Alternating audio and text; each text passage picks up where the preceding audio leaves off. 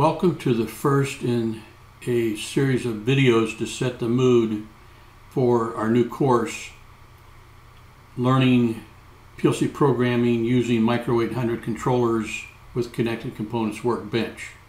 I say mood setting because the first 6 or 7 discussions are very generic, but they lay the groundwork for all the rest of the course.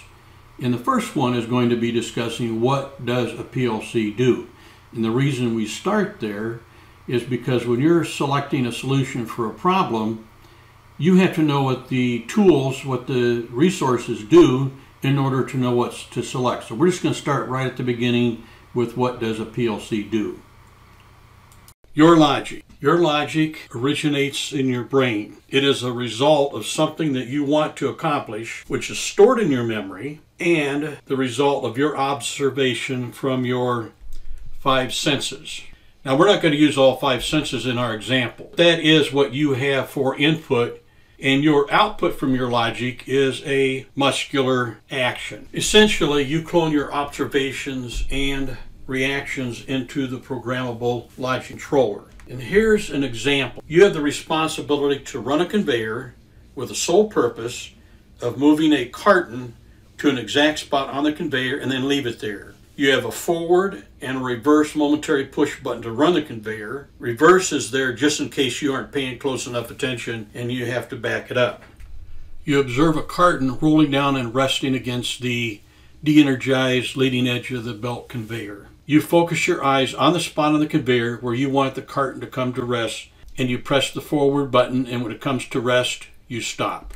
Keep in mind that you did not stop the conveyor with your finger. Your muscle reaction released the forward button that opened a contact to remove electricity from the motor de-energized, and the conveyor stopped.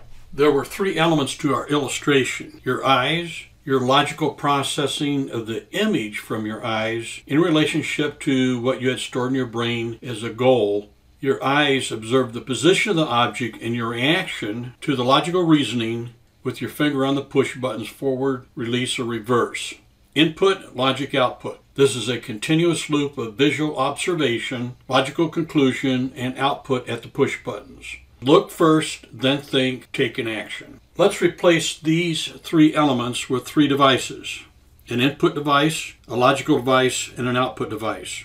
Because we have precision with the photosensor, we do not need a reversed action to position the object, just forward start stop control. The photoelectric switch is placed where you want the object to stop in that position. When the object interrupts the optical path of the sensor, the controller knows that the object has arrived. The output of the controller operates an electronic switch contacts, just like the push button, to run the conveyor until the optical path of the photosensor is blocked. When the path is blocked, then the conveyor stops. The logic that was in your head that's now cloned into the controller states that if the photosensor is not blocked, the conveyor runs. If the photosensor is blocked, then the controller, through the output, releases the contacts and the conveyor motor de-energizes, and there sets the object. The output from the photosensor to the controller is binary. Something is blocking or not blocking. 0 or 1, 0 volts or 24 volts DC. The current logic is limited to running the conveyor forward until the photo eye is blocked, senses an object. If you want to do more with the programmable logic controller, then you have to give it more instructions. To give it more instructions, you have to give it more information. Here we've expanded our input to 3 positions on the conveyor belt. Now with your eyes, you think of your eyes roaming the full length of the whole system. Well, a controller can't do that. It has to have a photoelectric sensor or some sort of sensor for every single position. Here we have 3. So if we have a carton come down the gravity feed conveyor,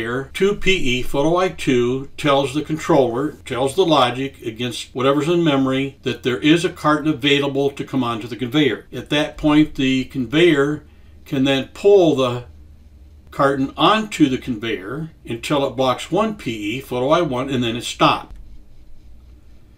Now you have a carton blocking 1 PE and 2 PE. Then the controller can decide further what to do next because it knows that there is a carton at 2 PE, a carton at 1 PE, and nothing at 3 PE. Now, what it doesn't know is exactly where those cartons are sitting on the conveyor and what position they're in blocking the photo eye, because you see you could slide those cartons back and forth. So there's always more to it. This is just kind of a light introduction. In this little brief discussion, we took a situation where we have an operator, a human being that's going to run a system, that's going to follow some instructions to accomplish a task in a system. And we looked at it from the point of view of the operator, because when all is said and done, we're going to replace the operator's senses with sensors. We're going to replace their brain with a processor, and we're going to integrate it all together in a PLC or a controller. We have a couple more discussions that we want to present before we get to the crux of the matter, and so we will continue on the next one.